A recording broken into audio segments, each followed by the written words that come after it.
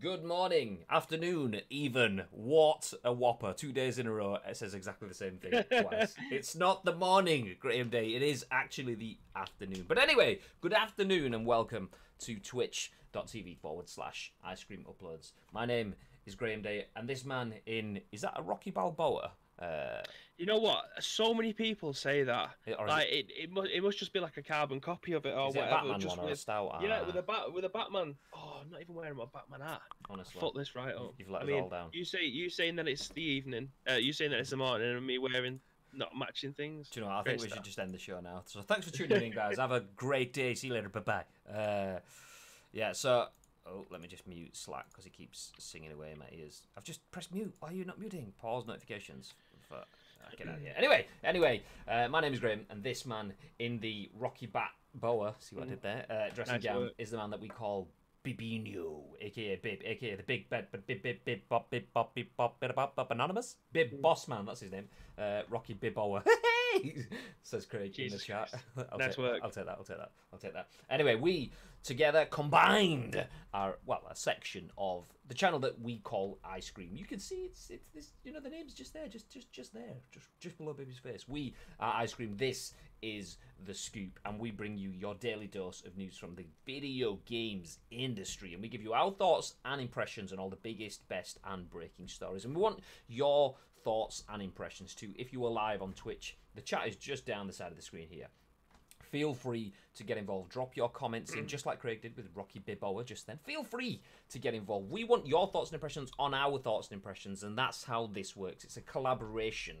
And that's important because we turn this into a video podcast that goes on YouTube just a little bit later on in the day after this show goes offline. And then we turn that video podcast into an audio podcast that goes on iTunes, Spotify, SoundCloud, and Google Play. So if you are in the chat, feel free to get involved. Those guys get the on-demand functions, but they don't get to speak directly to Bibby, which, you know, people queue up to do. I mean, he's studying Morrison's, trying to get himself some cheesy popper things, and there's people going, oh, is that Bibby from Ice Cream Uploads? I'm like, stand back, social distancing and stuff. And that was before all this kicked off, you know, just try to keep him away. Anyway, so feel free to get involved in the chat. If you are watching on YouTube, then feel free to get involved using the comments. We did have a comment yesterday relating to the Destiny 2 news. Division, that's the one. Yes, not Destiny. You pissed them off again. Oh, God, they're all going. They've only just joined us. But yes, feel free to get involved. And if you are watching on YouTube, please feel free to hit the like button. We are producing content each and every single weekday on YouTube, and it's showing the numbers of subs and the numbers of likes, and the numbers of views on our content is going up all the time. You hitting like makes sure that more people see that, and that means that, you know, we get a little bit more impetus and potentially one day financial incentive from YouTube to make more content for you. So feel free to hit like if you like what you see. You don't have to if you don't like it. Just don't hit the dislike button, because that literally every time that someone hits dislike, Bibby just has to go and sit in the corner for a couple of minutes. So actually, fuck, everyone's going to press it now. No. Well, I mean, if you are hitting dislike, then that's cool. At least you're interacting with us. It still means that we're going to start ranking at you. So nice one, guys. No worries. Yeah, just press them all. Do all the things. Yeah. Do all the things. Anyway, what have you done in the last 24 hours or so, babe? I started watching Avengers Endgame on Disney Plus because I've never seen it before. I watched, what was the one before that? The Avengers film before that? Can't remember. Infinity War. Infinity War, yeah, where they all start to perish at the end of it. And then there was 2 more films after that, which I didn't bother watching because as soon as they started perishing, I was like, I know what's going to happen in the last one. I don't need to watch that shit. As a DC guy, yes, I am a DC fanboy. I much prefer the DC stuff, even though the films are absolutely shite. I was going to say, you prefer the DC films. My yeah, God. Well, mate, I'm DC OG, i.e. I love the Adam West Batmans, and I also love the Tim Burton Batmans in the 90s. They was the best projection of comic books on TV and in the big screen. Your DC OG, i.e. Yeah. Dakogi? Dakogi? Morning, Phantom. The reason Bib says morning is because that absolutely does apply. Oh, fuck me, yeah. When it comes to us, we usually... It is morning to him. Right, I don't think... If he's still awake now, I don't think he knows what time it is right now. So Phantom is like... Is it 8 hours behind? 6 hours behind or something like that? Hashtag Team No Sleep. And usually when we're streaming at 10 AM, Phantom drops in the chat, and it's like I don't know, 2 a.m. or something like that, 4 a.m. or whatever. So that means it's got to be like morning for you, literally, but like morning. Very early morning. Yeah. So yeah, good morning. As you can tell from the red-eyed the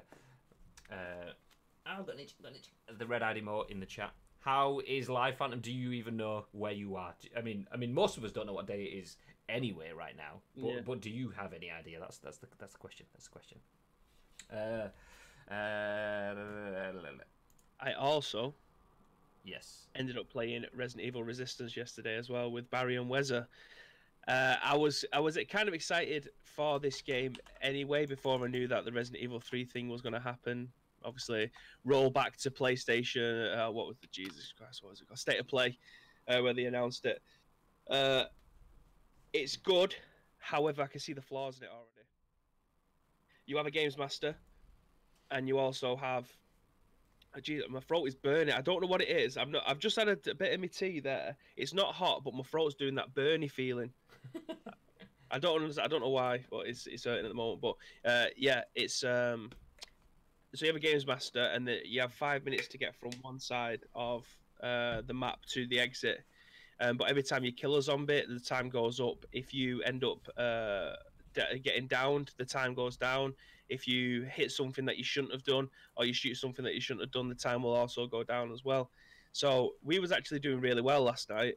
However, when the games master thinks that they're going to lose, they just back out and the game dies. Like, it doesn't. You don't get the instant win when they start to back out. The game just dies, and you start to become MIA. And then when you go MIA, the game just ends, and then you get a ranking at the end of it. And that is a massive flaw so far in the game, and it was pissing us right off. So who's the games master then? Like, is that you just get randomly assigned? So there's 5 people in each match. One person's the games master, and then the other 4 are the survivalists. So you need to be able to try and get out. So the games master will have, it'll be looking at like 50 monitors or whatever for each room, and the camera, it shows like from a CCTV perspective. So they'll be putting traps on the floor and spawning zombies, spawning dogs and stuff like that. But you'll have puzzles to solve in the meantime. So you'll have to find like 3 pieces of the world map, put it on the wall, and then the door will open. So you're doing stuff like that whilst the games master's trying to stop you from getting to the next place. So we kept on clearing Area 1. Area 1 was dead easy. Area 2 we struggled with for quite a bit until we didn't. And then we moved into Area 3, which is the furthest that we got. And then as soon as we got halfway through Area 3, the games master left. And then that was it. And I was like, fuck this. I can't be asked going through that again. That sounds like an absolute rage fest. I mean, if it was a games master in your party, then yeah, fair enough. But if you're jumping into a game with 4 other people, and you're playing that online, and one of them just goes, "Oh fuck it, my tea's ready," and drops out, and you're like, you're on the 4th area or whatever like that, I'd be like, yeah. So you do still get coins, and you still do get a rank, but you don't get the opportunity to finish it, which is obviously where more points would come in. But if it's a DC from the games master's standpoint, then surely you should get the automatic win. Do you know what I mean? But I mean, as the game stands, if they sort that out and they sort out the connection, because it was so laggy last night, I don't know whether the games master is the host of the game. So if it's their connection that's laggy, I hope that is just the case, so where it's just their connection and then you're playing off of their connection. So the games master, is that someone you're playing against? Oh. Yeah, so he's the baddie, and you 4 are the goodies. In the very top down sense that you have 1 bad guy, 4 good guys. You need to exit wherever it is that you are, exit the building. But there'll be like 5 or 6 stages to be able to clear it or whatever. But we never actually got that far, so I couldn't tell you how far you'd have to go. But each mission was like, I don't know, each playthrough was between 5 minutes and 15 minutes. I think 15 minutes was the furthest that we got. So we could have gone on for a little bit longer, but you can play it as many times as you want. It just takes 1, forever to find a game, and 2, if you get a laggy games master, it appears that your game just turns to shit. GG.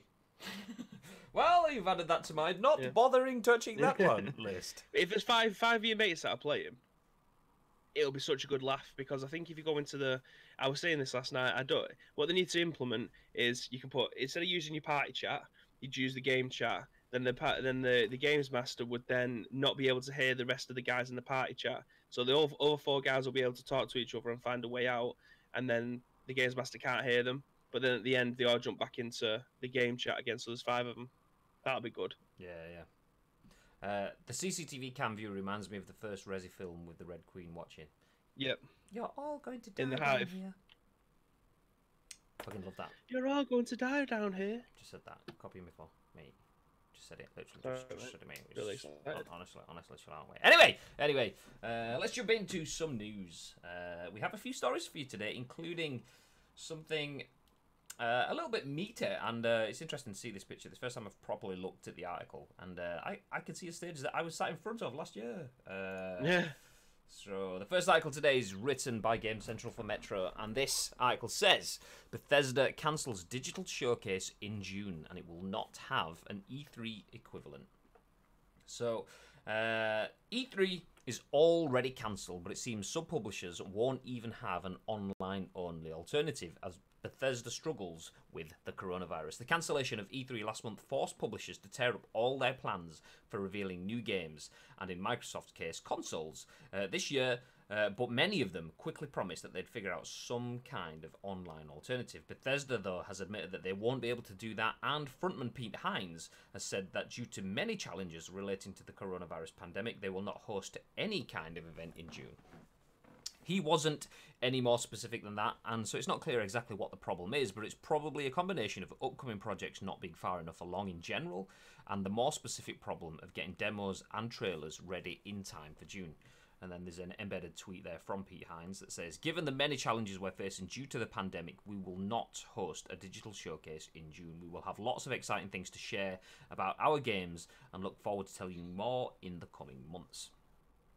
Now that Doom Eternal is out, Bethesda is in a similar position to Nintendo in that it has a number of prominent titles announced, but none of them are thought to be anywhere near close to being finished. Bethesda has previously warned that both Starfield and The Elder Scrolls 6 are many years off yet, whilst Ghostwire Tokyo and Deathloop are thought to be more imminent. They're probably still not this year. Hines does leave open the possibility of a showcase later in the year, perhaps something to coincide with Gamescom in August, in whatever form that takes. The European equivalent of E3 hasn't been cancelled yet, but it's looking increasingly doubtful whether it'll be a physical event. It now remains to be seen what other publishers will do, with Microsoft, Ubisoft, and indie publisher Devolver Digital currently being the only ones to commit to a digital event in June. Nintendo has implied that they'll do a Nintendo Direct at the usual time, although recent reports suggest they've had to shelve plans to have a major Super Mario Bros. 35th anniversary event. Bibarito, thoughts? It's probably the right move from them. Doom is now out, as I mentioned in the article, and that was the biggest thing on their list as of now. So it would be a waste of a conference, and it probably would have soured a few fans, shall we say, if there was just to have a conference and not announce anything big. So it's probably the right thing to do. With E3 not being there and them not having an online thing, it just saves disappointment from both sides, really. They wouldn't have been able, like you said also in the article, that they would have never been able to put trailers and demos together to be able to show off to people. So what is it that they would have done the press conference for? There wouldn't have been much, but it also gives a hint of what was they going to do in the first place. Yeah. I mean, the thing is, Bethesda almost definitely would have been at E3. Let's say this was just standard year and there was no pandemic. Bethesda would have been at E3. We would have had another #BE3 conference. Excuse me. And yeah, they'd probably have announcements for the Doom DLC, which is no doubt going to be coming. They'll probably have announcements for or community thanks for how the Wastelanders Fallout 76 update has been received. Obviously, I mean, that's if it goes down well. Obviously, that update is due to come out in 12 days' time. We covered that, I think, at the start of the week, or at the end of last week. It's a 14th, and it comes out now. Yeah, so Fallout 76 Wastelanders update has been delayed. It should have come out on the 7th. It's now coming out on the 14th. It was delayed for an extra 7 days so they can finish off doing their final quality control checks. So yeah, that potentially would have been included, plus all of the other bits that they mentioned in there, like Deathloop and so on. But yeah, I think that shows you how much of an impact the pandemic, and not so much the pandemic in terms of people being sick and dying. Obviously, I think it's showing an impact that the change in working conditions can have on an industry. So let's say you have a team of not necessarily developers, but video editors that share a central resource to access the media files that have been cut and created by maybe someone in the development team, put them into a central source that all of the art team then can sit around and say, okay, we're going to artwork this into a 3-minute trailer that's going to be shared at the conference and so on. And then there's obviously the approval processes of sharing that with leaders of the development teams or leaders within the Bethesda like global teams, whatever, however it works. Let's say id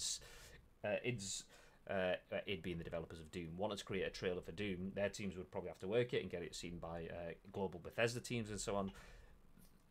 The logistics of that now that everyone's not in one central office, not pulling artwork from central servers, probably just means that everything is longer. Everything will take a much more drawn out process. So while things probably are moving forward, I imagine that that's probably part of it.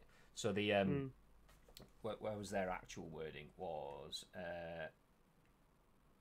I can't find the bit where they talked about the trailers and stuff. But yeah, I imagine that's it. They will have had plans of things to do, but all of those assets require teams, require scripts, require sit-down meetings where people can discuss content, people to put things together, people to work together, and all of that smooth process that they probably engineered over years of doing this is just being disrupted to the point that, yes, it's still a few months away, but there's a lot of uncertainties and things that are happening that will slow that down potentially indefinitely before then. They could usually go, okay, well, we've got 3 months, or not even 3, 2 months now. June will be in a couple of months. 2 months. We've got 2 months and we will have our June showcase. We know that the trailer will take this long, and then we've got this trailer which will this, and this one is this. They can't plan that. Yeah, I mean, something that they know should take a week might now take 2 weeks, might take 3 weeks, but I think the key thing is they won't know how long it's going to take, so they can't really plan for it. I'd still love to know what it was that they was going to be announcing at E3 though. Like, surely they would have had bits of trailers that they would have on Jesus Christ. They would have had trailers knocking about somewhere that they would have been showing off at this event. Yeah, well, what were they? Like, even if it was just going to be a 10-minute live stream or a state of play / Nintendo Direct style of thing where they go, this is what we've got to look forward to this year. This is what the Wastelanders has come out. Like you said, thank you very much for playing it. The reception has been better than the last ones. We'll continue to work on this. We'll see you in a few months with a brand new update, that kind of thing. So what is on the cutting room floor from this that they're not showing off now? Well, was it just going to show like another 30 seconds of that Elder Scrolls trailer, which was like 10 seconds long, where it's just a load of hills and then the Elder Scrolls comes to the front of the screen? Was it just going to be more of that stuff? I mean, how long was the conference when you went to it last year? Well, that was a full E3 conference, so that was about an hour. I imagine, I mean, the thing you've got there is when it came to Ghostwire Tokyo, they had obviously members of the development team, and I can't remember the name of the woman that walked on stage. But then, anyway, they had for each game had roughly 5 to 10 minutes ish each, and then they had their little bit in the limelight, and then there was some mobile content and all the rest too. So they kind of like the Nintendo Directs, or what the PlayStation one's called.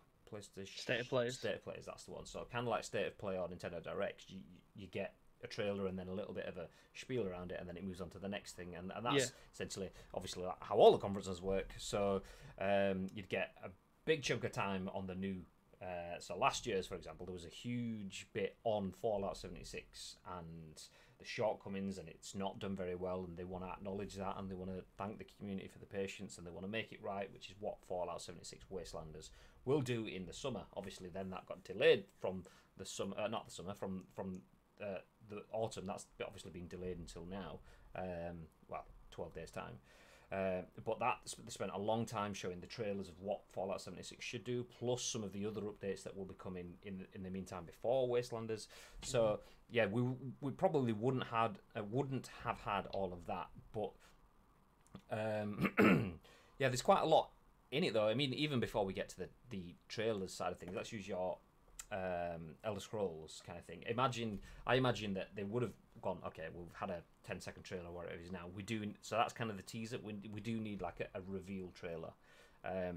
But to have a reveal, you either go for a teaser reveal, so more than a teaser, but you're not giving everything. You have something short and sharp that wets the whistle for something that you're going to follow up pretty soon afterwards, or you have your 3 to 5 minute trailer with a developer segment, or you get Keanu Reeves walking out and saying, "No, you're breathtaking," kind of thing. You have like those sort of moments. Obviously, it'd already been revealed by then, but yeah. The thing there though is obviously you need the video teams to be able to put the assets together, but before that you need the development teams as well. So if you're earlier on in the development, you might not even have workable assets. You might need to create assets for the purposes of, okay, these need to be prioritized because these are going to be used in the trailers and so on. So that they need to be developed by the development teams and the art workers within the development team before you get to the art workers within the marketing teams that are going to turn them into sexy trailers and stuff. So all of those being not sat at their fully kitted out station and probably working from a breakfast bar in their kitchens or whatever, whilst and to reference a member of the ice cream team working away while standing in fresh dog shit. Shout out to BuzzDev Peep, aka Jamie Hughes, who's done that this morning. He has actually stood in fresh turd this morning and then walked it across his carpet because that's the way he rolls. And then, to further compound his misery, he then opened up a packet of quavers which had 4.5 quavers in it. I would have raged. I mean, the poop, yeah, probably, that's probably end the day. If you stand in fresh turd, end the day. But to have 4.5 skips, that's even worse.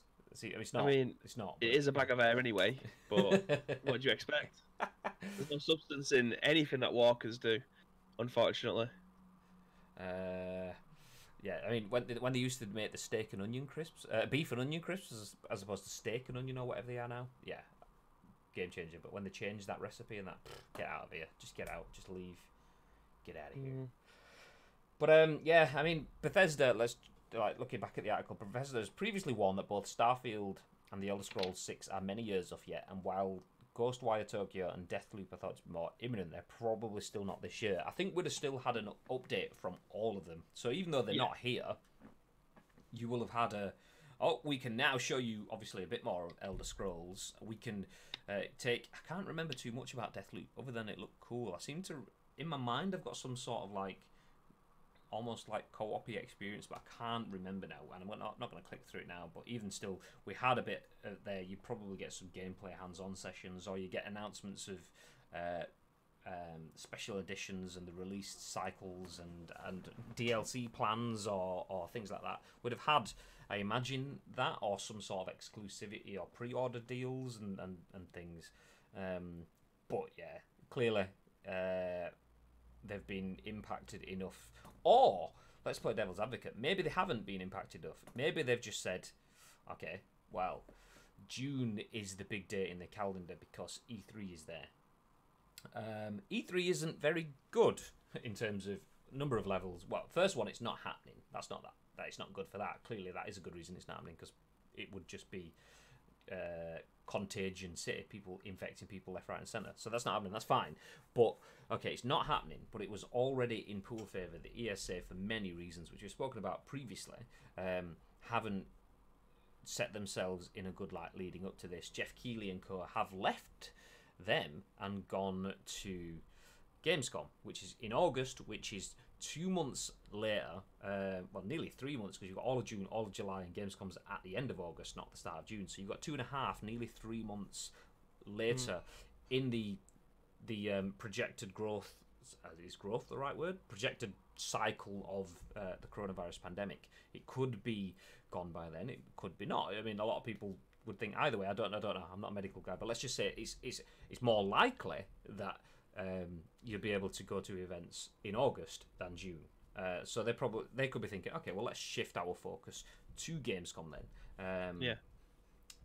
And the key thing there as well is, like, it's 2 months till E3, and it's obviously been cancelled. But anything that's happening from the ESA around that didn't. I believe they said that they were looking at alternatives. They were looking at obviously a number of companies like Devolver. I think it was mentioned in here. Devolver, Microsoft, and Ubisoft have all said that we'll do digital versions. So they've said that themselves. But the ESA in their E3 announcement also said that they were investigating ways that they could provide a digital version of E3 this year. It's only 2 months now. It's been the best part of a month since it was shelved, and we haven't heard anything on how that's going to work yet. But Gamescom, on the other hand, I've already confirmed that opening night live is still going to go ahead, as will they're already looking at bits around that in terms of if the show isn't happening, they're already starting to build out a contingency plan of how they can get the content out. So maybe it's even things like that. Maybe Gamescom have just got the publishers thinking, okay, well, people like Gamescom. Gamescom hasn't leaked anyone's details before, and Gamescom is at what will most likely be a safer time, and they've already started planning for it. So could it just be a case of Bethesda have gone, okay, well, we would have been stretched right now, but going in August isn't that much of a difference for us because we've probably not got things launching in this year. So just moving to the Gamescom window is a bit more attractive for us. That could be a big thing as well. Interested to see what they come out with then, because I think that probably is a very good point actually about them potentially thinking E3 will get canned anyway. So let's just focus our attention on potentially going to Gamescom and then see what happens around that time. I am expecting to see something big. I don't. There needs to be in each conference that you have, especially the likes of Bethesda, when you've got so many good IPs, they need to show something big. So a nice little 30-second package of the new Elder Scrolls game would be fantastic. I mean, I think there was 2 trailers for. I think it was Elsewhere that was coming out last year. Was at Gamescom with the cat thing? Yeah. So I seen that one on loop pretty much at the Bethesda stand at Gamescom, and he literally did see it on loop. He was like, ha ha. He just stood there like tongue out, drool dripping off his face. So seeing something. I mean, we're inevitably going to see something Elder Scrolls Online, but we want to see the main title games. I want to see what they've got to offer us. Inevitably, there's going to be more Fallout 76 talk, whether or not it'd be about the Wastelanders stuff or what's going to be happening in the future. So, yeah, we need to see something big from Bethesda, and if they have to take the time in doing it and want to aim for Gamescom, then that should be fine by everybody, because we don't want them to mess up like they have done so far with the Fallout 76 stuff. Yeah, exactly. Anyway, let's move forward. And do you know what? Some people, kind of like Bethesda, have done mess up pretty often. This is the tedious link, just bear with me. You know, you could be in a Twitch chat and you could mess up. Oh, do you not mess up? You could just be a blatant twat. Let's put it that way. People on the internet, particularly online, when it comes to content creation mechanisms, can be pricks. We see it on our YouTube channels, we see it on Twitch channels, we see it on Twitter, wherever. But Twitch have taken a stance against that, which is lovely because that's where we're streaming right now. Yay! Anyway, Twitch, as you can see in the article that's on screen now, written by Nathan Grayson for Kotaku UK, Twitch has just made it harder to be a jerk in chat. Read through the article and it says, a good Twitch chat is like a serene sea, always welcome, but all too rare a respite from the choppier waters of the internet. Over the years, Twitch has given chat moderators tools to lock out ugliness-spewing ne'er-do-wells, but a number of loopholes have allowed dedicated trolls to slip back under the gates with relative ease. New changes, however, may finally send pernicous chatters packing. First and foremost, if a viewer gets banned from chat, they're not just blocked from making comments anymore. Now they can no longer see chat at all. They also no longer appear in followers or chat lists, meaning they can't continue to quietly make their presence known and potentially cause streamers discomfort. The most potentially impactful change, though, is one that Twitch did not publicly announce. According to Devin Nash, CMO of streaming company Nerd Fusion, additional accounts created by banned users are now immediately shadow banned based on their IP. This means that they can still comment, but nobody will see what they're saying. For years now, determined ban evaders have repeatedly gone through the painless process of creating a new Twitch account every time they've gotten banned. This has, in some cases, effectively allowed them to stalk streamers they dislike. This new Twitch functionality could close that loophole, well, for people with static IP addresses anyway. Twitch has also made moderation more convenient. Yesterday, the company introduced ModView, a customizable page that allows moderators to suspend users, ban them, and perform other actions more easily. Previously, moderators had to type chat commands in order to perform the lion's share of actions. In addition, ModView lets moderators search users in chat and see their histories, which includes messages they've sent, how many times they've been timed out, etc. There's also a queue for questionable messages flagged by Twitch's Automod tool, which human moderators can then approve or deny. Hopefully, these changes will lead to safer, more pleasant Twitch chats. Failing that, fingers crossed that this at least does away with Twitch's most commonly abused ban evasion and stalking tactic. Frankly, it's about time. We were on air yesterday. I don't know if it was just before or just after the scoop. I think it was just after. Yes, it was. It was just as we went on air. So we were on air with a scoop yesterday afternoon, and we were looking for someone to raid, as we do when we finish the show. It's nice to send our audience to someone else. Share the love. And as we're looking through the list of channels that we interact with, or that interact with us, that were live, Manny, who's, I believe, streaming Football Manager right now, actually, he was live playing eFootball PES 2020, and Ice Cream Uploads is a mod on Manny's channel. So anyway, I clicked on Manny's channel, and that mod view, bing, popped up, and I was like, oh, let's click on it. So I clicked on it, and literally, rather than it being like old, almost sort of HTML coding to ban someone from a channel, or get access to your mod tools, it literally takes you into a separate view, very much like the Twitch creator dashboard that we were talking about the other day. The creator dashboard, for those of you that have never streamed on Twitch, when you're streaming, you get access to a second screen, which allows you to use. Do you know? I was going to show this the other day, but I decided not to, and I can't remember why. Just in case it was showing information. Well, I won't bring it up just in case there is anything on there. I've not actually spent that much time seeing whether there was any confidential information on there. But I have the stream here now. In the middle of the screen, I get a preview of the stream, and then I get the activity feed, so I can see who's followed, who's subscribed, and so on. Below that is the chat, and then down the other side is a bunch of quick actions, so we can edit the stream info, we can create clips, we can run ad breaks, raids, whatever. It's really easy to do from the press of a button, as opposed to having to type /raid space Ice Cream Uploads or whatever. We could just do it there it takes most of the legwork and puts it into modern button pressy stuff that most people are used to. But however, that was there for the content creators themselves. Mods, until yesterday, had to do all of that kind of thing manually still. But anyway, there's a similar sort of thing now available for mods, as it's just mentioned in the article there. You can an auto mod is, let's say if you have auto mod turned on, and I'm playing PES, and Baby types, fuck yeah, that was an amazing goal. It's technically inflammatory because it uses the word fuck, even though it's a supportive message. Anyway, what happens there is that gets flagged up by Automod saying, do you want this in your chat?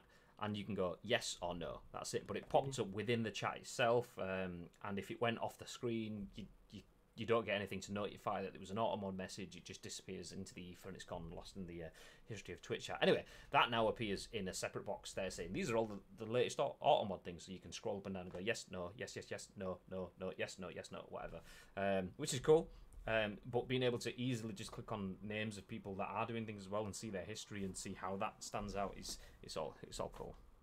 Yeah, I mean, there's a couple of times where we've been in our own chat and some people have come in with just shouting shit basically, and you can just click on their name, see how many messages they've sent, what they've said previously.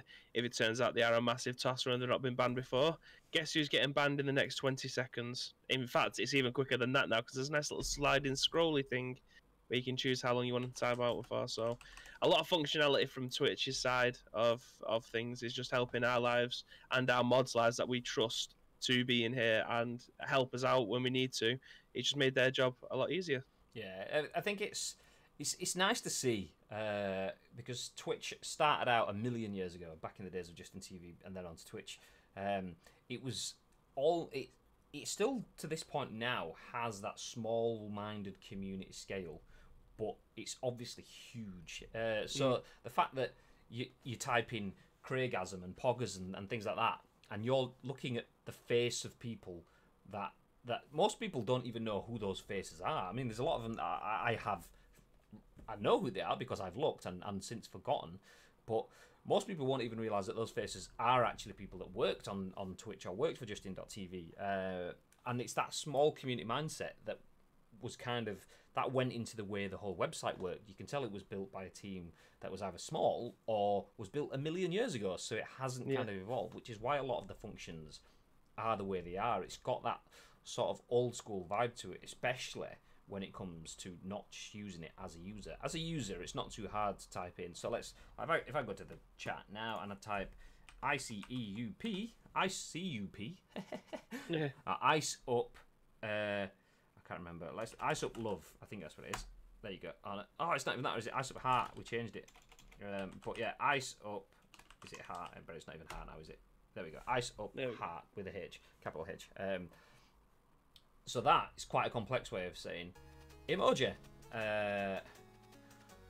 Wow, that's an absolute big moment. EGL. We've made it, boys. We have made it. That's it. EGL have just followed. That's it. Okay. Let's end the stream now. Thanks for tuning in, ladies and gentlemen. Game over. We've completed Twitch. There we go. The next big question is, who is it that's on the other side of this account? Yeah, that's interesting.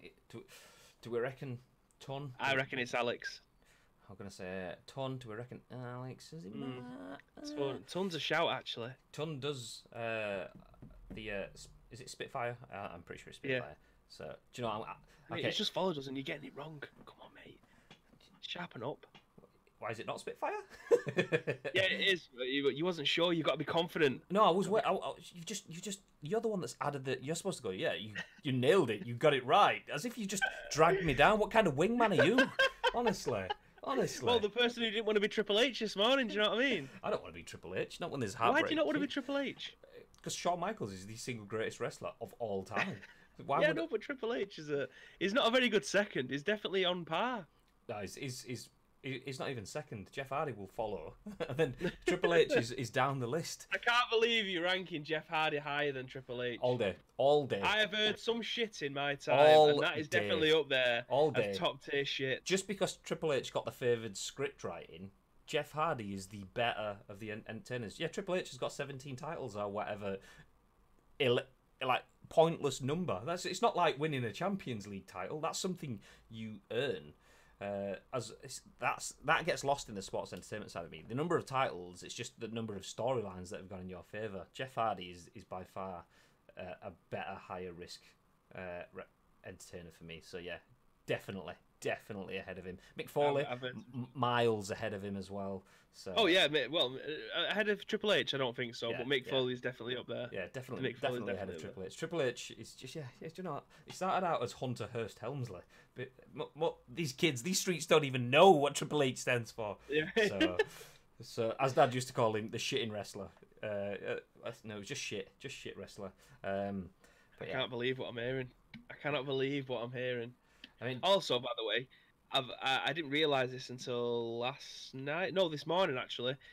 Obviously, WrestleMania is on over 2 days this weekend. Do you know what time it starts? No. This will blow your mind. Midnight UK time. Really? Yeah, because it's over 2 days. They're starting it at midnight UK time. That's for as long as I can remember. It's like 2 a.m. Yeah, but that's just a pre-show. Like the main thing doesn't usually start until like 3-4 o'clock, but it starts at 10 a.m. It's midnight on Saturday. What are you doing on Saturday, babe? Well, I've got a hell of a day. So I'm gonna have a Skype call with my nan and my mum. That's about that. That's the start at 5 p.m. Then it gets bongos bingos at 8 p.m. until whatever time. Then from 10:30 till about midnight is pro clubs, and then mate, then there's going to be a Discord opening up right for WrestleMania for people to come and have a chat while it's on. How does that sound, mate? Goddamn right. Goddamn right. How does that sound? Yeah. And by the way, I'm just going to throw this out there as well. If you haven't activated it yet, you do have I'm not getting any money for this. I'm just telling you the best way of being able to watch WrestleMania if you're interested. WWE Network, 30 days for free to new customers. There's no card payment or anything that you need to put in. Just sign up with your email address. You got 30 days free, and you can watch WrestleMania for free, my good man. Interesting. You don't even have to find the dodgy stream. Not that I would ever be an advocate of that, but it's available for free on the WWE Network. Can you choose to watch it from the Spanish announce table? Which inevitably will be getting crashed into. All right, baby Shawn Michaels and Graham Posho, Triple H, get out of here, bitch. There you go. Told you, mate. Although baby Shawn Michaels, I mean, surely it's the Heart Baby Kid. That's what you want to go for. This is why you get paid the £1 million that you get annually, obviously. Oh, that's what we told the tax man. That's what we tell the tax man. Yeah. Heart Bib Kid. That's it. Heart Bib Kid. Shawn. Actually, do you know if we're gonna go with the DX bit, then oh no, here we go. Then Beans surely has to be like. Do you know what? I'm gonna put him at the lower end of DX then, just because he keeps calling me Triple H. He's either Jason Sensation level of low. It turns up for one day, gets battered by an out and fecks off, or he is D'Lo Brown. That's it, mate. D'Lo Brown has one of the most, his entrance music is iconic, and I love it. It's a myth that he was not a good wrestler or whatever it was. It's underrated when it comes down to theme musics. It's incredible stuff. I keep seeing there's a meme that goes about him like when you walk out the toilets at the pub and you've absolutely not been doing coke or something like that, and it's D'Lo Brown. He's got the head bubble, and he's like keeps flicking his nose, kind of thing like that as well. It's just, that was his swagger though, wasn't it? He had like a pirouetting head as he walked down, and then he'd do the. You got D'Lo Brown. That's what you're gonna be called. Beans D'Lo Brown. No, do you know? You're looking at the real deal now. It's not D'Lo Brown. I'm gonna keep the low bit. But just to add insult to injury, because he's called Beans, it'll be low salt beans. That's it. D low salt beans. I can't believe though we got caught out listening to WWE theme tunes this morning. Like, I just no, I'm sexy. It's WrestleMania week, of course. I'm going to be sat there at my desk. Wow. Giving it all a... No one in this Twitch chat believes that you only listen to that song today because it's WrestleMania and it's not absolutely on not, mate. It's all it's true. It's every month of the year. Do you know what I mean? It doesn't matter. If I need G'ing up, the WWE playlist is being put out. In fact, I'm going to drop it in the chat for anyone who's in there that wants to take it as well. I sent it to Jamie, and he was absolutely loving it. I can't find it. It's when you tune into Bib to start the scoop, and you can just hear it echoing from the background. Oh, you didn't know? Fucking love that. Your bottom censored for Ice Cream Uploads viewers. Better call somebody. Anyway, yes, massively sidetracked. Cheers for that, Beans. But Twitch has new mod tools, and they are pretty cool. I think the best thing about the mod tools as well is, I'm absolutely not clicking that link and adding that to my Spotify while I'm sat here. Just there you go. Anyway, so yeah, yeah. The best thing by far is the fact that you can literally just get rid of the Muppets. And that's the thing. It doesn't affect us in the same level that it will probably affect a shitload of people. Not that it doesn't. Not that it can. It doesn't right now. But you could get some nasty, malicious, almost doxing levels of whoppers on the internet. Get rid of the Muppets. Bye then, says Beans. Adios. But yeah, you can, like, to the level of it's like nasty and it's malicious and people start hunting for personal information and so on. It can happen. It can happen anywhere, not just content creators. You could just get weirdos on Facebook like that as well. But like, say if you've had someone that's gone to that level and you ban them, but you can still see them in chats or see them following you around the internet or whatever. The fact that Twitch has gone, okay, do you know what? We're not just going to make it so that you can stop them from writing in chat. We're going to get them so they're out of the conversation altogether. What's the point in banning someone if they can still see all of the conversation? That's like imagine someone assaults you or attacks you in public, and then they're only allowed to not stand in the circle that you're having a conversation with, but they're allowed to stand right next to it and listen to everything that's being said. That's still weird as fuck. Get away, you weirdo. So getting them out of the chat means that they can't do. I mean, what was the phrasing they used? This has in some cases effectively allowed them to stalk streamers they dislike. The fact that they can get rid of all that completely is instantly obvious. No stalking is good, but also just from the mental health of streamers. If you're on Twitch 8 hours a day every day, not even 5, a lot of streamers will do 7 days a week.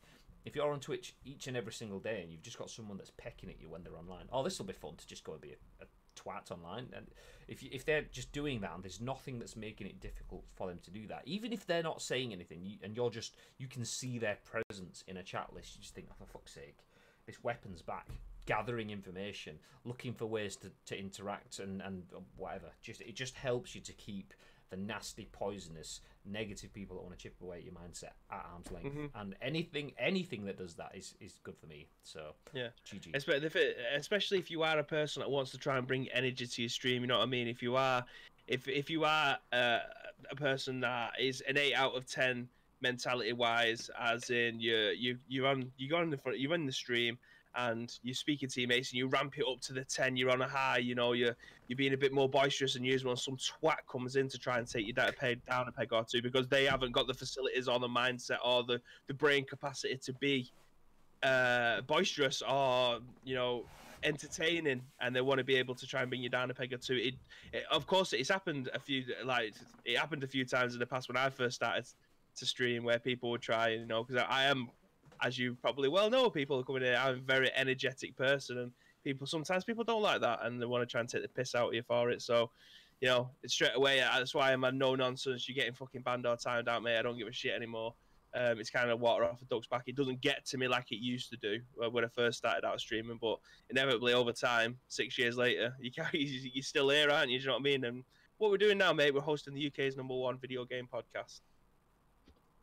And being fucking awesome while we do it. I feel like that Obviously. every time Ice Cream Uploads joins my streams, they try and promote their own merch and steal my viewers. Kappa! Well, I mean, we promoted our stuff, you bought our stuff. Sucker! Yeah, I know, yeah. Woo! Although I did do that the other week. Beans went live. I can't remember exactly what I said, but I was like, oh, don't watch this, watch us instead. We're live here, Kappa.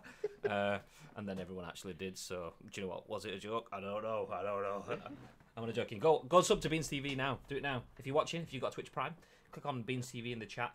Click on that, and then use your Prime there. Drop it. Do it. And there's a reason why he has a first badge next to his name and also a diamond, because that's what he is. He's a geezer, mate. He's a geezer. Beans, ladies and gentlemen, was the first ever subscriber, and I believe the longest running subscriber on Ice Cream Uploads that isn't a member of Ice Cream Uploads. So there you go. And gift giver. Shall we just chuck that in as well? He is the #1 gift giver. He absolutely loves to give. He does. Mm-hmm. He's a proper giver. Anyway, immaturity aside, let's move ahead, shall we? Yes, okay, great, fine. I can't believe we've nearly been live for an hour again. We so easily led astray, though, aren't we? Like, we just be in our bonnet and that's it. 4 tracks down the line, we just completely got off. It's all right. I'll get a bee in your bonnet because we've had a bee in the bonnet about this next thing quite a few times. So let's all just get angry and fuck shit up. Apologies for the language, but it's gonna continue. As this article written by Wesley Yin-Poole for Eurogamer says that Game furloughs staff on full pay until end of April, but it cannot guarantee jobs afterwards. So Game has put staff across its business on furlough with full pay until the end of April. Excuse me. On the 24th of March, Game was forced to close all of its 247 stores after the government shuts all shops selling non-essential goods. In an email sent last night, 31st of March, and seen by Eurogamer Fraser's Group, aka Mike Ashley's retail business. So Fraser's Group notified furloughed staff it will pay them their regular pay from the 26th of March up to the 30th of April, but it cannot guarantee full pay or jobs after the end of April. This regular pay, Eurogamer understands, is worked out based on average monthly income rather than contracted hours, which will come as some relief to the many game staff on low hours contracts but work full-time hours. We are working in unprecedented times, reads the letter. Every day our lives and economy see huge changes. COVID-19 touches every aspect of what we do. All of us are affected as individuals, businesses, and society at large. Our economy is fighting for survival. Retail remains one of its hardest hit sectors, and we will continue to do all that we can to ensure that our business remains as strong as possible for the benefit of all of us. We must make difficult decisions to ensure that as we move out of the current situation, our business is in the best place possible. That work was once there. The work that was once there has fallen away. Our business, as with so many others, is smaller. We must respond to these circumstances, including the reduction in work. As you know, in light of the government's latest guidance and most recent stricter curbs on permitted activity, we had no choice but to close all of our stores with immediate effect as at close of trading 23rd of March 2020. Because our stores are closed and because your work relates to the trading of our stores, since this day or shortly after, you've been unable to have not been working, and this is because there has been no work for you. Across the business, there are many humbling stories of what our people have done to support us, their colleagues, and their communities, national and local, for which, thank you. Wow, this is a long-ass article.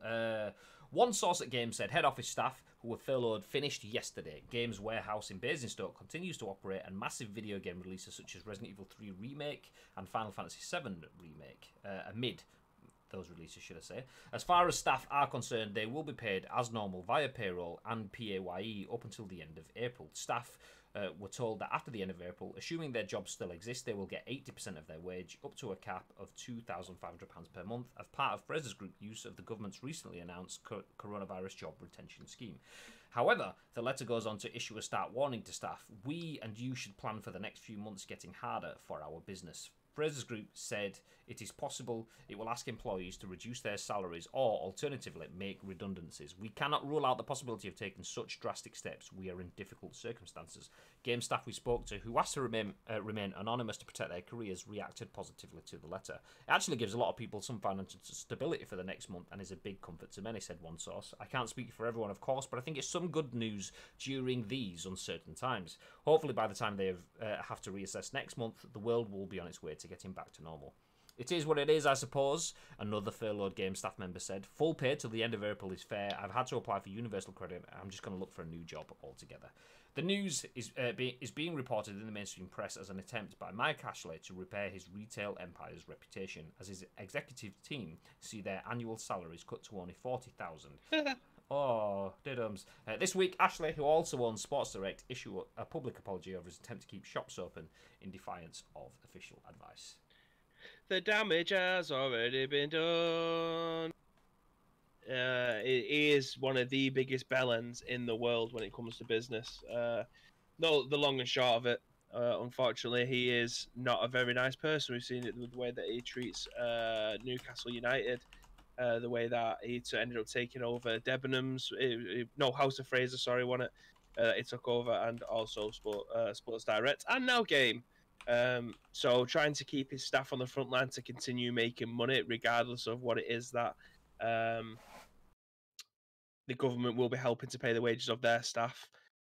It's a ridiculous thing, and clearly he always put money in front of absolutely everything. And he started to get his comeuppance over the last couple of months with really bad news press, not just about the football side of things, but from the retail side of things. He's getting in the neck now as well.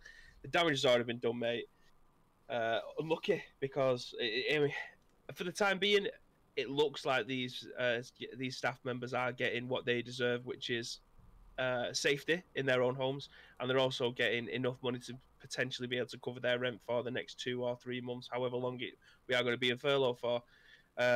So yeah, it's a good win for the people who are going to be there, providing that they can get back into their job once all this is blown over.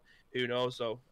It was a stupid thing to keep it open anyway, because the people who are taking it seriously, which I think is quite a lot of people as the weeks have started to go on, know full well that you can't just go down to the shop to be able to buy a game. Do you know what I mean? Yeah, that's that's the thing. I mean, I think it was the audacity, and this obviously will probably sound a little bit rich coming from two people sat live on the internet asking people to tune in, sit in the chat and get involved and talk about video games. But video games are not essential retail. Video games are a huge part of life for many, many people. Video games help support my family. That's a fact. But it's not the only way that I support my family. If video games weren't there, I would find other ways to support my family. Therefore, it's not essential in that sort of sense.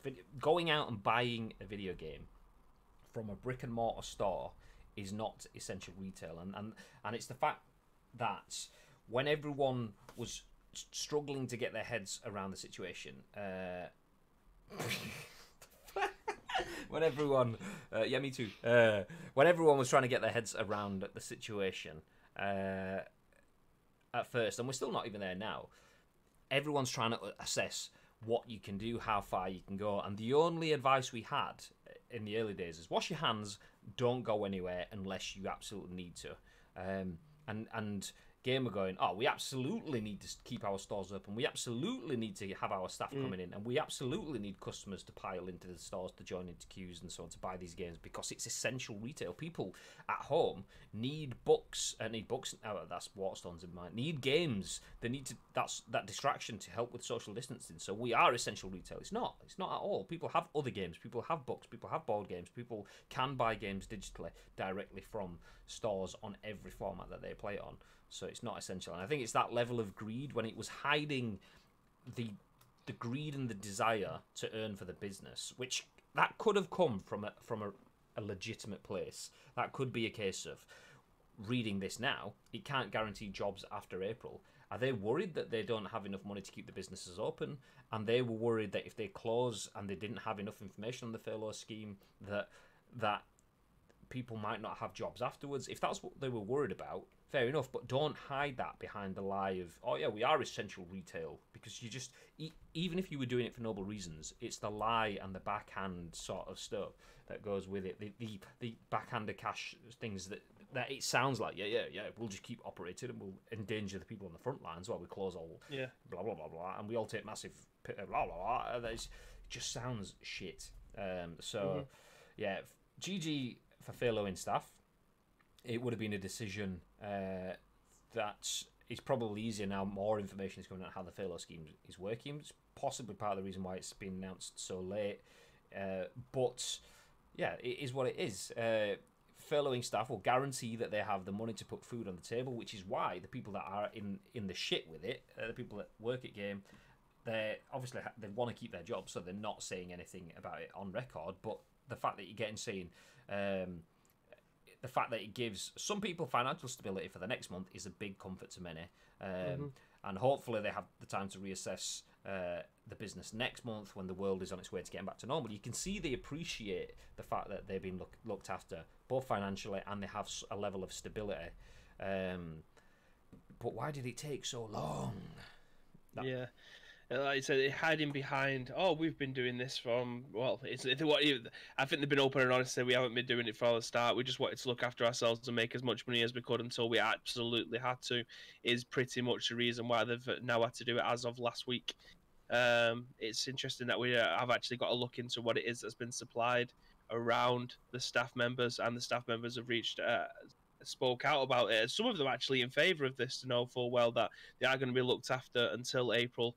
Or maybe even beyond, but they will be looking for future employment, maybe because they're pissed off that it took so long and their lives were being put at risk and their families' lives were being put at risk before they actually had to close the doors for the foreseeable. It's a massively shit situation for them, because if they'd have said, I'm not coming in, they would have lost the jobs instantly and wouldn't have had furlough, they wouldn't have had any money, they would have just lost the jobs. So they, I mean, this is going to be a controversial opinion. This is exactly what you get from me pretty much every single day, but usually the people who are working in Game are young people. They would have just left college or university and they was looking for a job in the meantime until they find something better. So it tends to be the younger people in retail that get affected the most, rather than people who are a little bit older, like my age. I'm 30 this year, or Graham, who's 31 next year. So yeah, I'll take it's. I didn't want to hazard a guess as to actually how old you are, just in that. case it was way off the mark. I'm gonna say 33. I'll take that as well. I'm 34. Oh, okay. So yeah, it is usually younger people in retail that end up getting stiff the most because Fuck you, they don't beans. have a they don't have a lot. This is fucking horrible. They don't have as much to lose as someone probably who would be, and this is for the younger audience. Sorry, for the younger people who work in retail than people who potentially have mortgages who may be 10 years older than them. So the likelihood that they will be able to slip into another job is probably a little bit easier than the people who are a little bit older than them. So I understand from the people who are older that wanted to sit this out until they officially couldn't be able to work any longer to get their furlough. But like you said in the article, people are just going to take the furlough and then look for another job because they realise how much of a bell end the person who owns a company is. And not only that, the fact that he's said that they cannot guarantee full jobs after the end of April. I mean, that is Beans. Thank you very much for the host. Even though you Cheers, said I mate. look like I'm 45 next year. Fuck you. But yeah, love you, Beans. Love you, Beans. Good afternoon, Wisp as well. By the way, hi, welcome back. Yeah, the fact that they've mentioned that they can't guarantee jobs past April, I think is. I mean, part of me wants to say that is him saying, "Do you know what? You might want to take steps to protect your family. We've done all we can, and we know that you're covered until the end of April. But after that, going into May, we might not be able to trade at that point in time. So you might need to find something else. So go looking for jobs." Is it him doing that? Say, go look after yourselves, make sure you're okay, or is that him doing that for the same reason that Rockstar announced that they gave 5% of their profits away? Is that to see the oh look, they're doing the charitable thing? Or is it just to get the sympathy vote? Oh, now we understand why they were being dicks, because they're close to going out of business. Because you can't imagine that's got to be a very confidence-giving comment. If you say to your customers, "Yeah, we probably haven't got long left," who's instantly thinking, "Do you know what? I'm gonna buy my PS4, PS5 even from Game when it all blows over." Because I mean, do you want to buy your console, your hardware from a company that might not be there to support you on your warranty and your guarantee if something goes wrong with it when you have to take it back? Well, there's a lot of things that go around social media at the moment where I've seen people are literally making lists of places that they will not support when all this blows over. And the amount of lists that I've seen with the likes of Game, Sports Direct, JD Sports, Witherspoons, all of these places that have just treated their staff like absolute shit during this time. Hopefully, I mean, this is horrible for people who do have jobs there, but hopefully they won't be seen as much business as they should do, and the people who have had to work through this in those instances will move on to bigger and better things, where companies actually want to be able to look after their employees and do the best for them, because they deserve so much better, especially people who are working in retail that still have to go in every single day and technically put their lives on the line at this point, to be able to fulfill the services for the British public. It's just that's the long and short of it at this moment in time.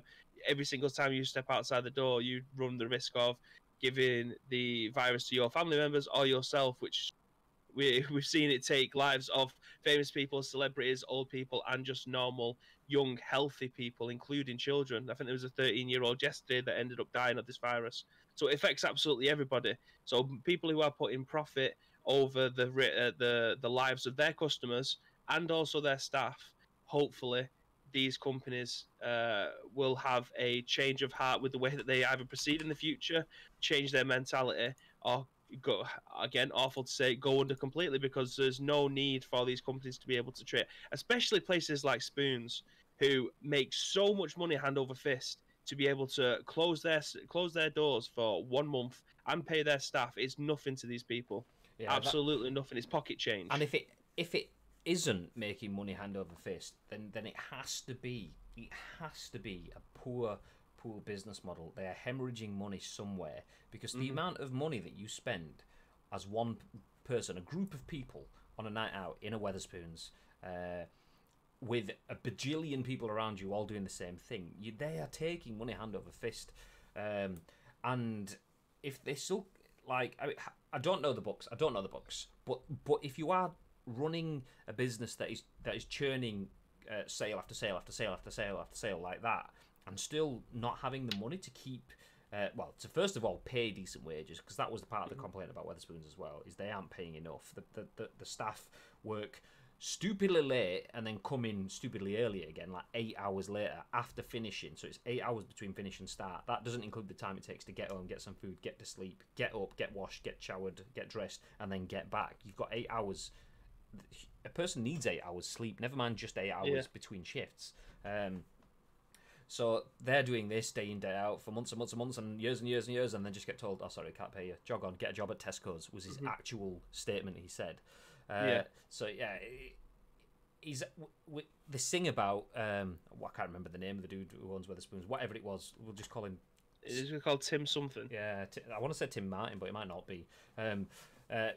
Him, Mr. Wetherspoons, if he's running a business that has so much money and so many people breaking their backs to support it, and he can't support them at the first opportunity, then he's either taking money and squirreling it away to look after himself extremely handsomely, or he's just running his business badly. But he gets highlighted as like, example of a British businessman. This is the kind of person you should look up to. And it's like, should we really? If he's not got enough money to support his business, is he that great at running a business himself anyway?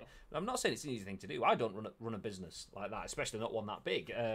But he's not the prime example. If he doesn't have contingencies for it, I mean, not that this is something you could create a perfect contingency for, but if he doesn't have any form of contingency, it was a case of we have to stop, we can't pay anyone. You don't have a month in the bag already. What the hell? What? Yeah. So yeah, exactly. So it's an interesting discussion to have, and it'll be again interesting to see how long these companies that I don't think there's a lot of companies that are still. I don't think there's a lot of retail companies that are still open that aren't essential.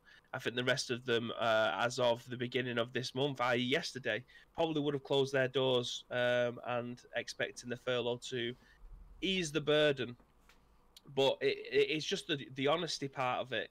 Hiding behind the fact that you think that you're doing good now will not hide the fact that you've been an absolute tosser the last month or so. I mean, it's not even like it's just bespoke to them either. Companies that people that I thought Virgin was a really, really respectable company. Richard Branson, I've been told since I was tiny that he's a self-made man. He left school with no qualifications. And he's managed to make a superb business, and he was always shown as this guy wearing like a knitted sweater with his long BG flowing golden hair, and then like when the first time like the cards are down, is that the correct? So let's say that the chips are down. That's it. The first time the chips are down, he's like, oh sorry, I'm gonna have to let you all go without paying any of you. And it's like, it's only after the backlash that they've fixed that. Same thing with Mike Ashley. Only after backlash that they fixed that. And there was a comment from David. Mike Ashley put the prices up on all indoor sports equipment by 10% the very first day of lockdown, because you're not allowed to go out, but you're allowed to exercise and you're allowed to be indoors. He tried to stay open because they were selling exercise equipment, which is essential retail. It's not. Just like buying games is not essential retail in that sort of sense. It's not. Keeping your stores open just so that you can sell some lycra spandex is not the same sort of thing, mate. So yeah, that Mike Ashley, that Tim Martin or whatever it's called, Richard Branson's Virgin, they've all shown their darker side when it comes to capitalism. So yeah. Beans, aren't Sports Direct still trading online though? I don't know about you, but I prefer to buy online. Surely Games are still trading online as well. So I've just gone into the Sports Direct website and they are still trading. It doesn't say anywhere. Yeah. Go on. I was just going to say it doesn't say anywhere about the hours that people are working in the warehouse, or if there's any change to their production line. I can't see it on the homepage. In fact, I'll tell you what they have done on the homepage. They've advertised, because you're allowed to go out and exercise, there's a shitload of running stuff on the front of their website. Running trainers, active wear, and things like that. Guarding games, fit from home. Well, the comment of the Game, they will still be making money from Game. However, Game haven't actively shifted. Game has two businesses, as far as I'm aware. Digital So Game Digital and Game Retail, I believe, are two separate companies. So, I mean, they're probably all still owned by Mike Ashley, but they operate differently. So they can't necessarily earn more money for digital and then offset that against retail because they are separate businesses. I believe, I could be wrong on that. I don't know the differences. I don't work in that sort of area. But I know that every time I've tried to do something digitally and then work with it in store, I've been told in store, yeah, it's a completely separate business. The price that you've got on your app that's in your hand right there that says something's 30 quid, yeah, it's 15 quid more here, but that's because we're a separate business. I've been told it, and I've been told it in many sort of forms before. So the article says, one source at Games said head office staff who were furloughed finished yesterday. Games warehouse in Basingstoke continues to operate amid massive video game releases such as Resident Evil 3 and Final Fantasy. So yes, they are still paying warehouse employees to go in to do a lot of stuff, which isn't necessarily a bad thing because, well, let's forget the content first. Let's forget the fact it's games. Warehouses being run, providing they're being run with the necessary like sanitation and access to sanitizers and masks and gloves and everything like that, not overcrowding. We do need products. If we can't go into stores, then the need for online stuff and therefore warehousing is increased. So the fact that that stuff sort of exists still makes sense to me.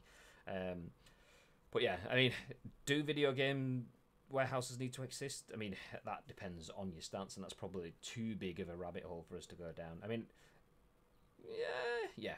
It's up to you. You can make up your own decision on whether you think games should still be operating its warehouses. But warehouses definitely still need to be around because without warehouses, that means absolutely no profit, which means businesses go bust, which means that people lose staff, and then there's a longer term economic blah blah blah blah. But whatever. Anyway, long story short, Game has done the right thing.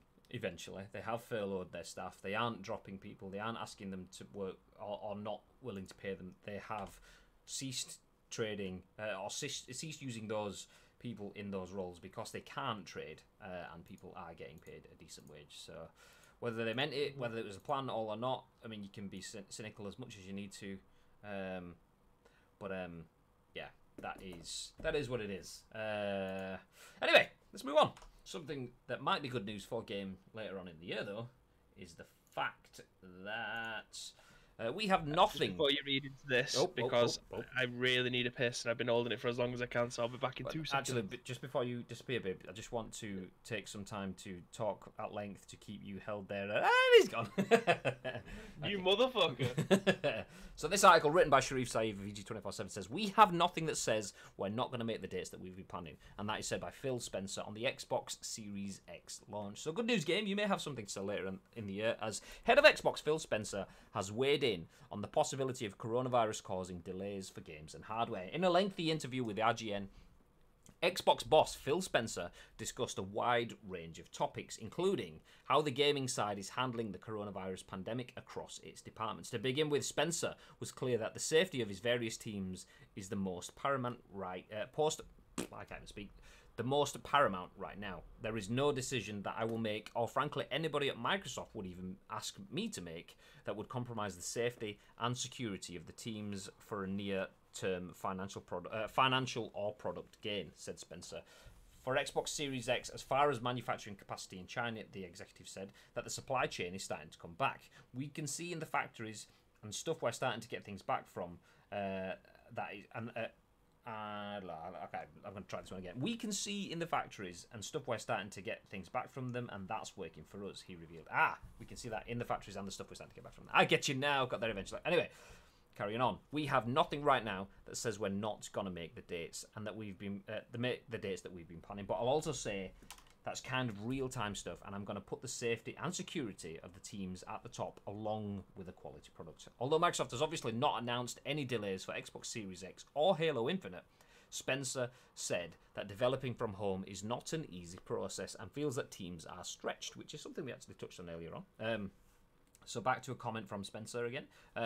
Building a video game from home, a large distributed team of hundreds of people is not easy. Video games, as we know right now, are big, and there are huge, massive asset bases that each one of these games have. Spencer explained, things right now aren't easy, and I think things are stretched. I can feel it in the teams. They're stretched. When pressed whether Microsoft has a plan B for the Xbox Series X launch, assuming things don't go back to normal as quickly as you'd hope, Spencer said he didn't want to ask what-if questions at this stage. He did confirm, however, that Microsoft is not interested in staggered launches across the different regions, a lesson learned from the launch of Xbox One. When it comes to software, considering how much fuss Microsoft made about Halo Infinite being a launch game, Spencer was clear that Xbox Series X launch won't be held up because of any individual game. Xbox Series X and Halo Infinite are slated for release this holiday. Baby gets back just in time to block out the bras. Yeah! What a great time. Did you hear what I said then? He made it back just in time to block out the bras. Yeah. So, long story short, babe, just in case you didn't catch that and you haven't read this article, Microsoft believe that they have enough in production. Their feedback from China, their manufacturing operations in China, is that things are starting to come back. The things that they're sending over and the words that they're getting from China is that everything seems to be okay. And at this point in time, right now, they don't see any point investigating what Phil Spencer referred to as what-if strategies, i.e. plan Bs, if it's not happening. So, my thoughts are unchanged melody, unchanged from the last 2 weeks. I believe that I believe that this console will still be delayed slightly, even if it is by a week or two. I can't see it. I can't see it still hitting the dates for. In fact, thinking about it, I'm fairly certain. Oh, I don't know. I'm caught in two minds. I don't think it's going to be available on the release date. I know they haven't put a date, but I think the original leak date was November 25th, if I remember rightly. It was November 24th, which is Thanksgiving. There we go. Yeah. So, do I think it's going to hit that date? No. But if it does, I don't think there'll be enough for the whole consumer base to be able to have at least a chance of being able to get them. It's Thursday, November 26th. There we go, not 24th. I went the wrong way. I know it was one day off. Both wrong. I believe that I don't think it's going to be available on the date that they set, but they've been very shrewd with the date that they have given. There's only been one leaked date, so they're just going to give a ballpark area of when they think that this is going to drop. If it doesn't drop around the time that if they had given a date of release, if it didn't hit that date, they would have been able to say, oh, it was the coronavirus, it's pushed us back. But because they haven't given a date yet, I think that's probably a good move from their side. If it does get released around that time, I think probably 3 in 10 people will be able to pick one up, and that's not due to people being able to not afford it. I do think it'll be because there isn't that many in the wild. Yeah, I think that's probably my prediction, is that it will still release holiday 2020.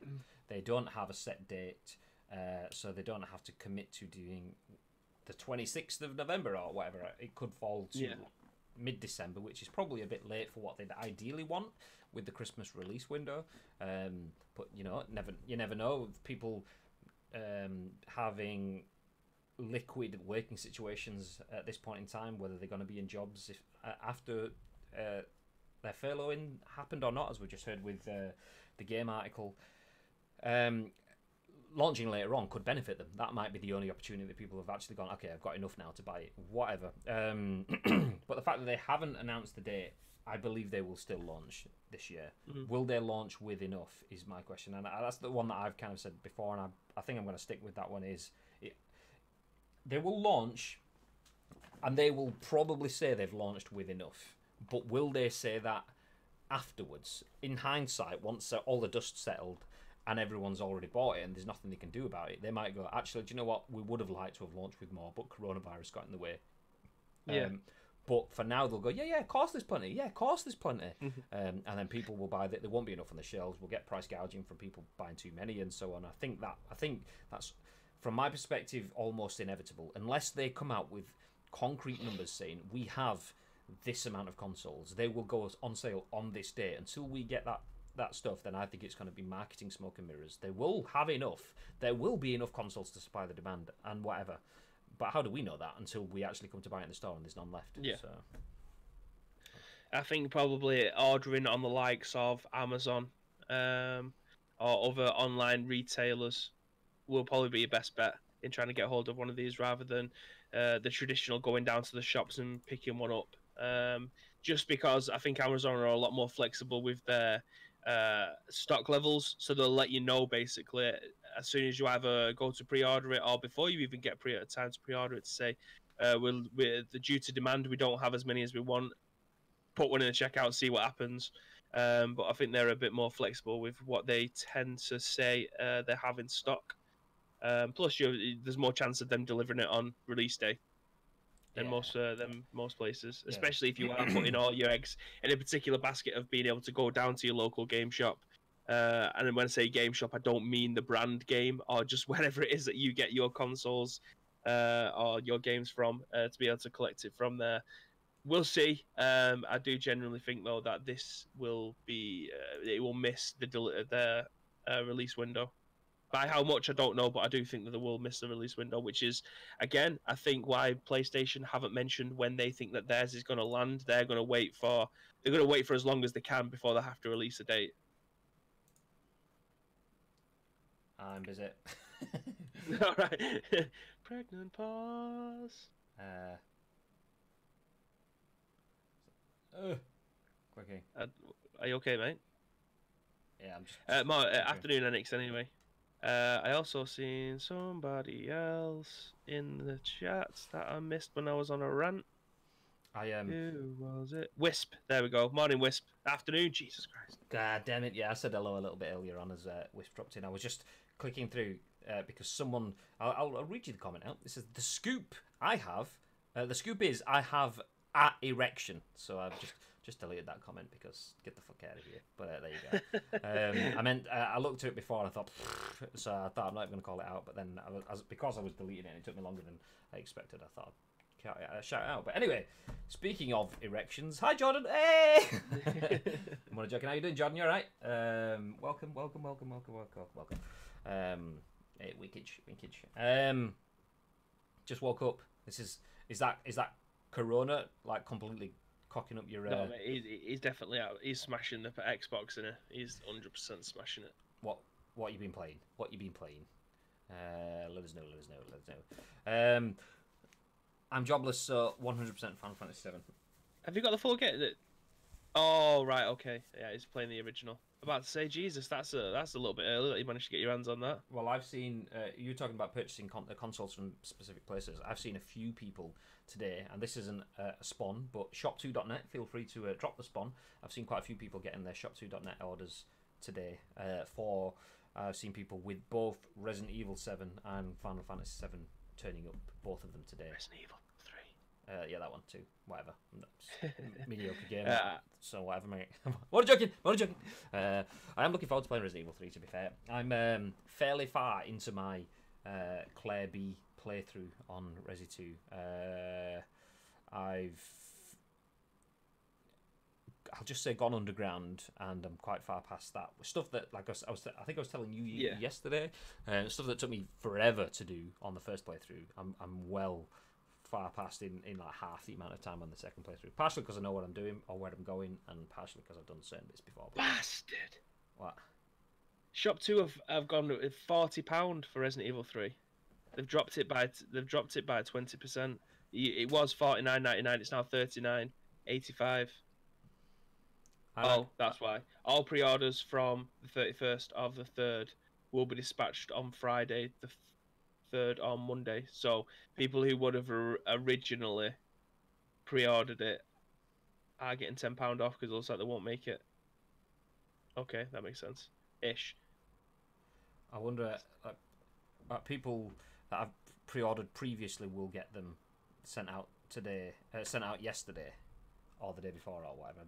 Yeah, so the 31st was the cut-off to 11:40 a.m. That was your cut-off. That would have been for delivery today or tomorrow. But any orders, i.e. from that day onwards, you would have got it Friday. You would have got it on Monday onwards. So for the sake of potentially missing it for 2 days, you would have saved yourself a tenner. Okay. Okay.